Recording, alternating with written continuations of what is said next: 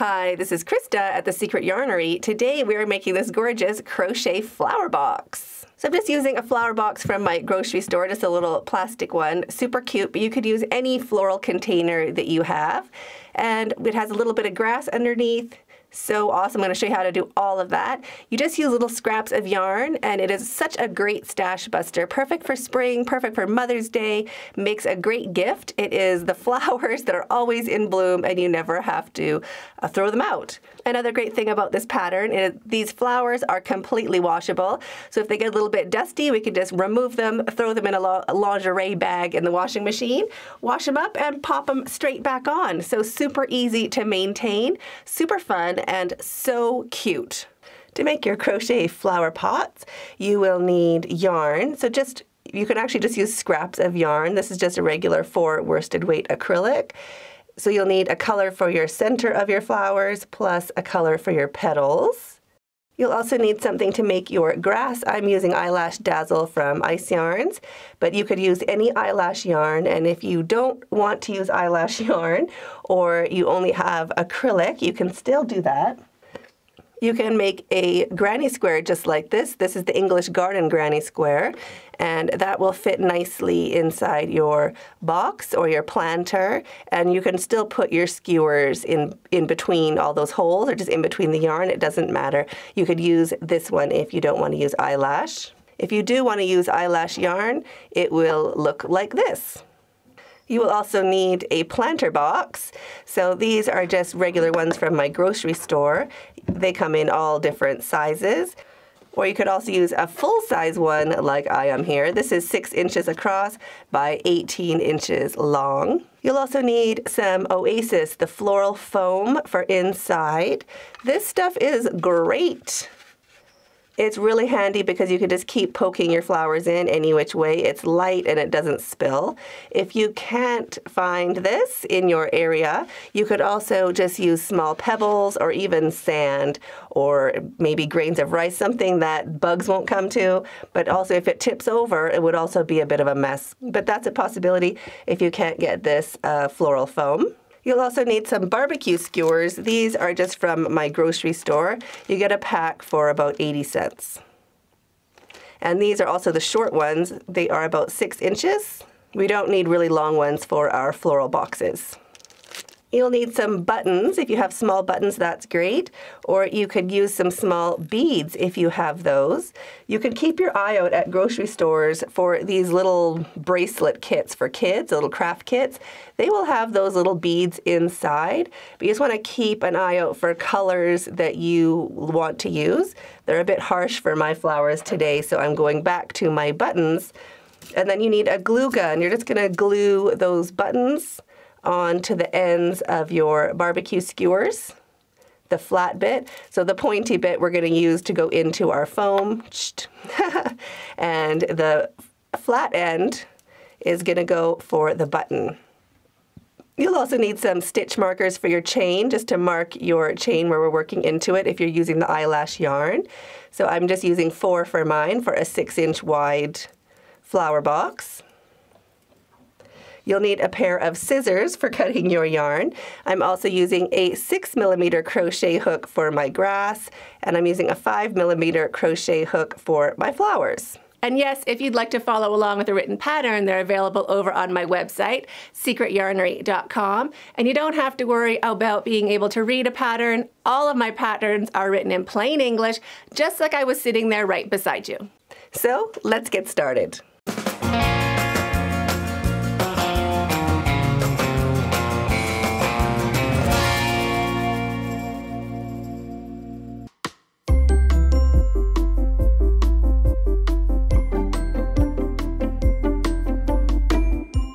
To start the center of your flower, grab your center color.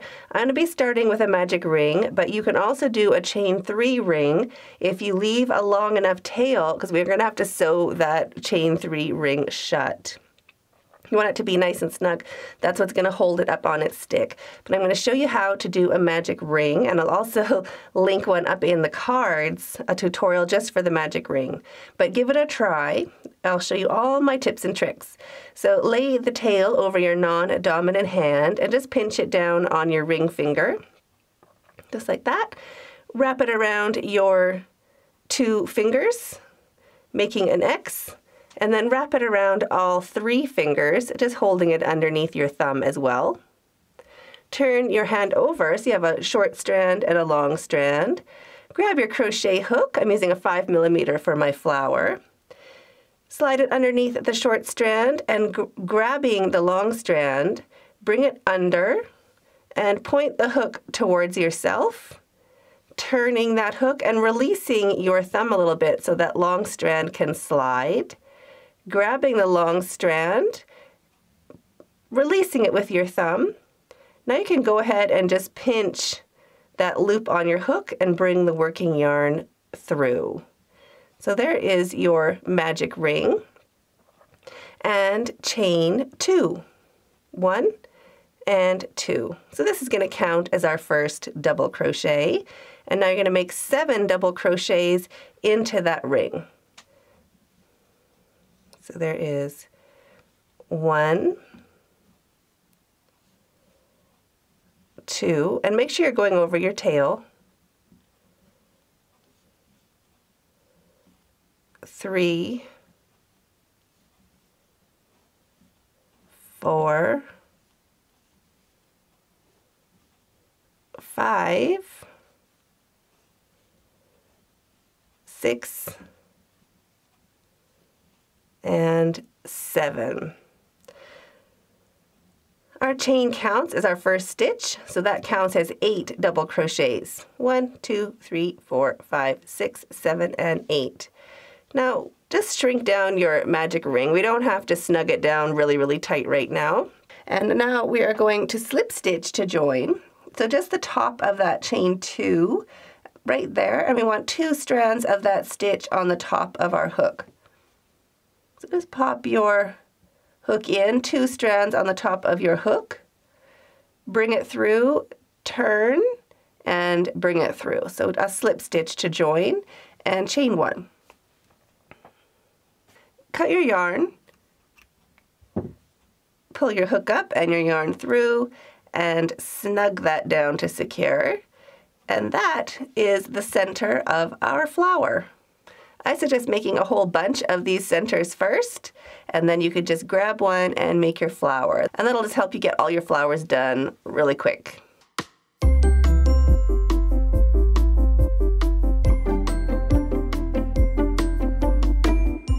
More left-handed crochet tutorials. There are more than 160 of my easy left-handed tutorials in this playlist right here. So now we're ready to start our petals.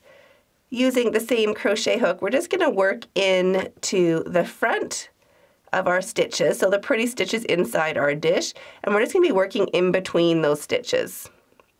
So just into that space. We're not working into the stitches, we're just working in between the space. So just pop your hook in, loop of your petal color or your flower color on your hook, bring it through, slip stitch with both strands to join, dropping your tail, and chaining 2. 1 and 2. Into that very same space, 4 double crochets. Into the same space between those stitches. So there's 1, 2, 3, and 4. Pull your hook up to make a bigger loop. Take your hook out. Now we want to go into the top of that chain. We're going to make a popcorn. So go into the top of that chain 2 we made right there. Top of the chain, 2 strands on your hook, on the top of your hook. Loop back on your hook. Just hold it on with your finger. Shrink that down and bring your hook through, just like that, to form your popcorn, and chain 2. 1 and 2. Now find the next space between those next stitches right there and wrap your yarn and make 5 double crochets into the next space. There is 1, 2, 3, 4, and 5. Pull your hook up to make a bigger loop. Take your hook out. Now we are going to be looking for that very first double crochet we made right there. So pop your hook in, 2 strands of that stitch on your hook, loop back on your hook, and bring it through that stitch and chain 2. 1 and 2. So we're going to do that little popcorn in between each stitch all the way around. So into the next space, 5 double crochets. 1, 2, 3, 4, and 5. Pull your hook up and into that very first stitch we made. Right there, slide that hook in, just into that very first stitch, the first double crochet, just into that stitch, loop back on your hook, shrink it down, bring it through that stitch, and chain 2. 1 and 2. So now you can pause the video and keep working around, doing a 5 double crochet popcorn in between each stitch, all the way around, and I'll meet you when we get back to where we started. You will have a total of 8 popcorns. There we go, we have our 8 popcorns all the way around, and I've done my chain 2. Now into this space right after our first popcorn, we're just going to pop our hook right into that space and slip stitch.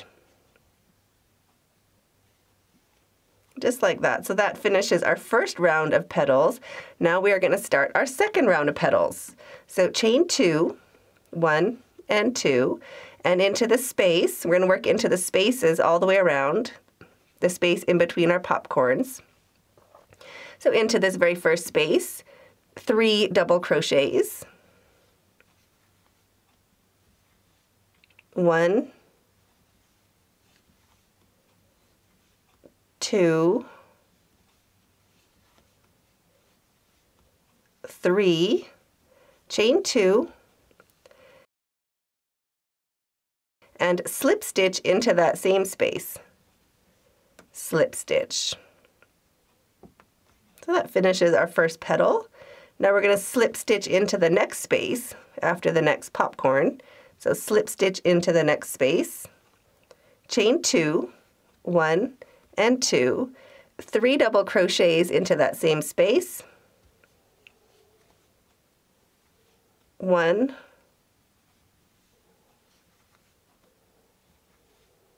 2, 3, and chain 2, 1 and 2, and we're going to slip stitch into that same space to finish. So slip stitch into that space and slip stitch into the next space, just like that. Chain 2, 1 and 2, 3 double crochets into the space, 1, 2, and 3, chain 2, 1 and 2, and slip stitch into that same space. Just like that. So now you can pause the video and keep working along, starting your petal with a slip stitch into the next space, a chain 2, 3 double crochets, a chain 2, and slip stitch into that same space to finish.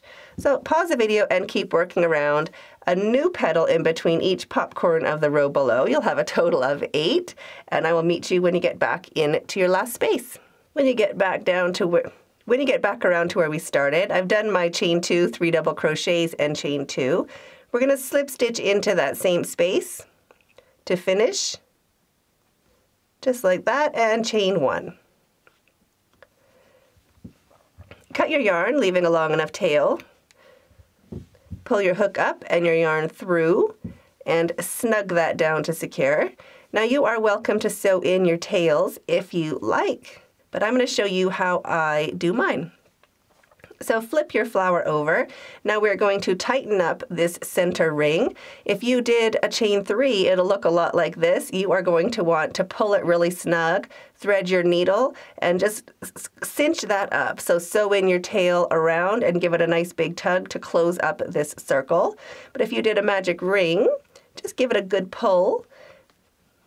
We just want to close up that center, and we're just going to tie these together. So I'm just going to give them like a triple knot. So there's 1, 2. I try to pull this one as long as it doesn't slip, and 3. This one I pull really tight. So there is my 3. And of course you can sew in your tails if you prefer. And I just cut my tails. I leave a little bit extra. I don't cut them right off. I leave that much right there. And then I'm going to do the same with my petal color. And I'm going to try to make my knot closer to the center tail. So I don't want my knot on the edge. I want to bring my last tail in to meet my first tail. So we want the knot to be more on the center of our flower. Doesn't have to be perfect, but we want it right over there. See where it is? See where it is? Right by the center. So I'm just holding it there while I knot it again. We just want it to be in that area, and it's also not super tight. I just want it to behave, really. So pull that one snug and knot it one more time. The third one I pull really, really tight. See, that one's a bit loose. It doesn't have to be really tight. We just want our, well, the knot has to be tight, but our tails can be a bit loose. We still want our flower to look natural. And then just snip off those tails as well. And there is our flower. So go ahead and get that done for the rest of your centers, and we will be ready to start our flower box.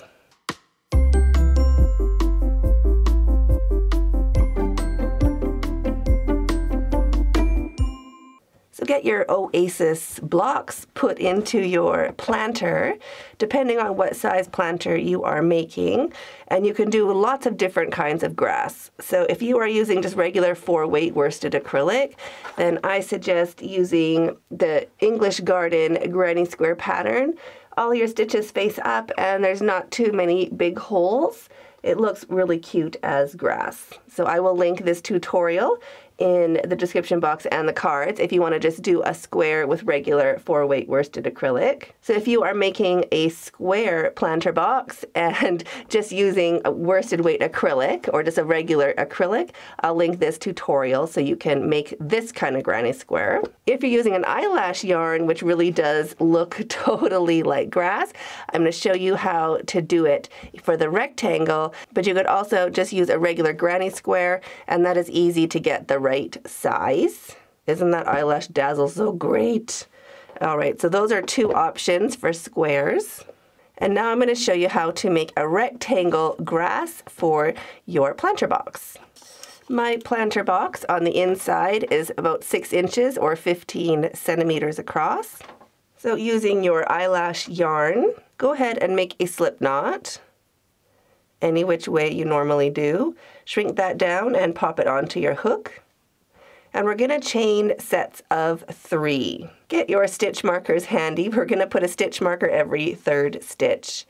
So chain 3, 1, 2, 3, and pop a stitch marker into the stitch you just made, or into the chain you just made. 1, 2, 3, and pop a stitch marker into that last chain. It doesn't matter what loop you grab, just anything where it stays underneath your hook on one strand. 2, 3. So we're just going to keep chaining 3 and popping in a stitch marker. And 3 more. 1, 2, and 3.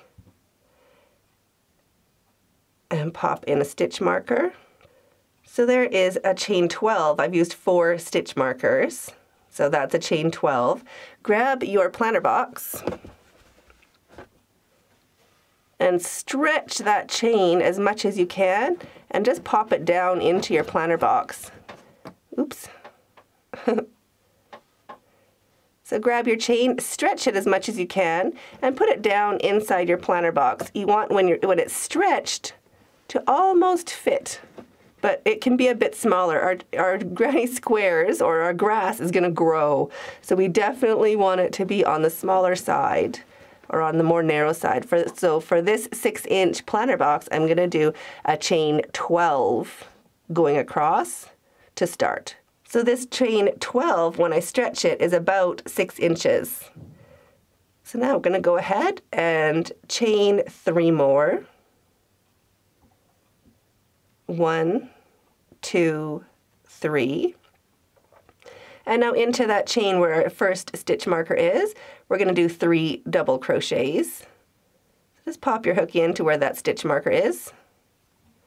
3 double crochets, and yes, you can't see the stitches, so just feel with your fingers what we are up to, and that's why these stitch markers really help. So there is our 3 double crochets into the chain.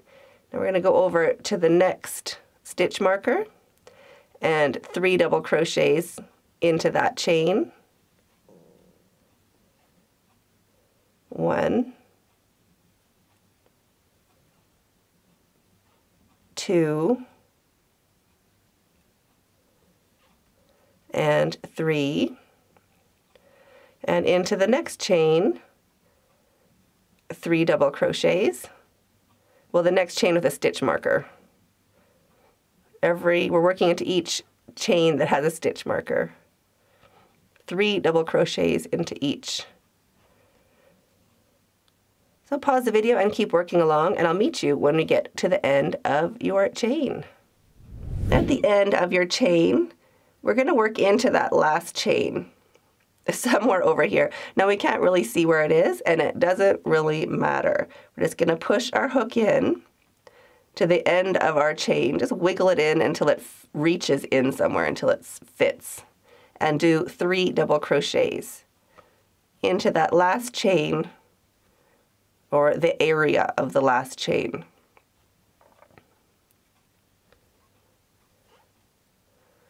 There is our last 3. Now if we bring our planter box back over, this will look small inside here. See where my end is? It looks like I've made it 1 shell too short, but we're going to gain a shell. So don't worry, if yours is looking too small, don't panic. So does mine. Let's keep going together. Now this is going to be the repeat, what we're doing row after row until our grass is the length we want it to be for our planter box. So chain 3, we're always going to start with a chain 3. 1, 2, 3, and we're going to turn our work. Now if you wiggle your fingers in, you will feel these spaces in between the shells, or in between our sets of 3. So find the first space in between those sets of 3 double crochets, and in that first space right here, 3 double crochets. So I'm just holding that space open with my finger and thumb, just so I know where it is. So there's 1, 2, and 3. Now the next space is right over here. So wrap your yarn and into the next space, 3 double crochets. Here's 2 and 3. And then wiggle your fingers to find the next space right over here, 3 double crochets. And I just hold it open with my finger and thumb. 1,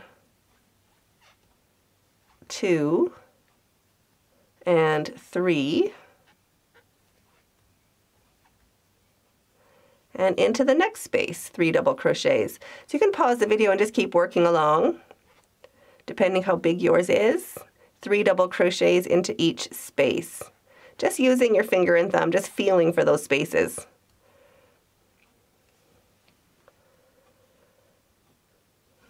Already looking grassy. Now at the end of your row, we have our 3 double crochets and we have that chain space right at the end. That is where we're going to put our last set of 3 double crochets. So wrap your yarn and 3 double crochets into that chain space right at the end of our row. 3 double crochets to finish our row. 1, 2, and 3. So there is our grass so far. So now we're just going to keep doing that. So we're going to start with a chain 3. 1, 2, 3. We're going to turn our work, and into the very first space, right there, we're going to do 3 double crochets. Just into that first space. 1, 2, and 3. And into each space all the way along, you'll be able to feel them with your fingers. All the way along, we're going to do 3 double crochets into each space. So pause the video, work your way along, and I'll meet you when we get into this last space. At the end of our row, into that very last space, you'll be able to feel it with your fingers and your thumb. We'll do our last set of 3 double crochets right into that space. 3 double crochets to finish our row. So 1, 2, and 3. So that is our grass so far. We can bring our planter box over. And now if you just lay it down inside, you can see that that is actually the right size grass. So a little bit small, or feel a little bit small in the beginning, but when you're finished or after your 3rd row, you'll be able to see the size it is. So just make sure that you're happy with how big it is. I think that is great for my planter box. And now just pause the video and keep working all the way up until your grass is the height you want it to be for your planter box. When you think your grass might be long enough, just pop it into your container, and when it fits, you're finished. So chain 1 and cut your yarn. Pull your hook up and your yarn through and snug that down to secure. You can sew in your tails if you feel like it. Pop out your stitch markers.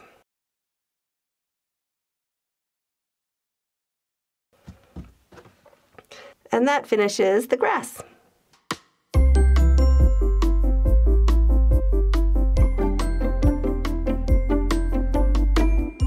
Now that you have all your flowers ready and your barbecue skewers are ready to go with cute little button or bead on the end, we are ready to start assembling. So just grab your flower and poke your barbecue skewer straight down into where we made it really tight with that magic ring or magic knot, and slide it all the way up.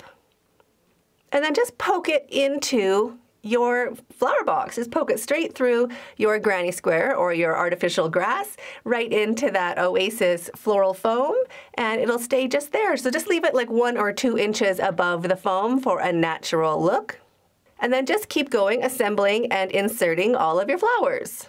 So I hope you enjoyed this tutorial as much as I did.